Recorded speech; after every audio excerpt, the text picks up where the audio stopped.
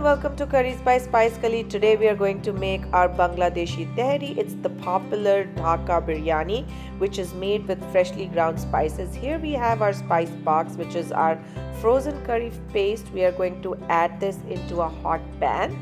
I've taken it directly from the freezer, left it out for 10 minutes, and I'm going to just defrost it in the pan. While it's defrosting, I'm going to add my chicken. I'm making chicken biryani, the chicken tehari. So at this point you can add salt, you can add green chilies. We already have some salt in the masala, but if you like to add some more, feel free to do that. We are going to add some green chilies paste because we like it a little spicy, but our curry masala is mild. Cover it and let it cook for about 10 minutes, and this is the color you should get after cooking your chicken. So add and taste salt over here. If you want to add more black pepper, you are more than welcome to do that.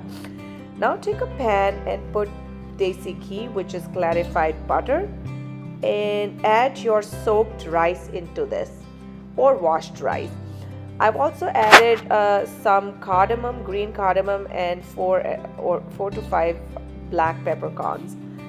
Saute the rice, and after sauteing you can add water. We have taken 2.5 pounds of chicken to that one masala box, and we have taken 16 ounces of rice. We are going to add 16 ounces of water and about 12 ounces of milk in this rice. You should also add about 1.5 to 2 teaspoon of salt, but please taste the salt. Because there is salt in the chicken as well.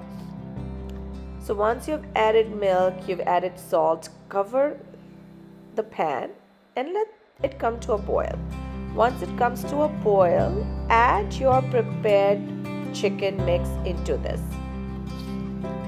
Add the chicken mix and give it a slight stir.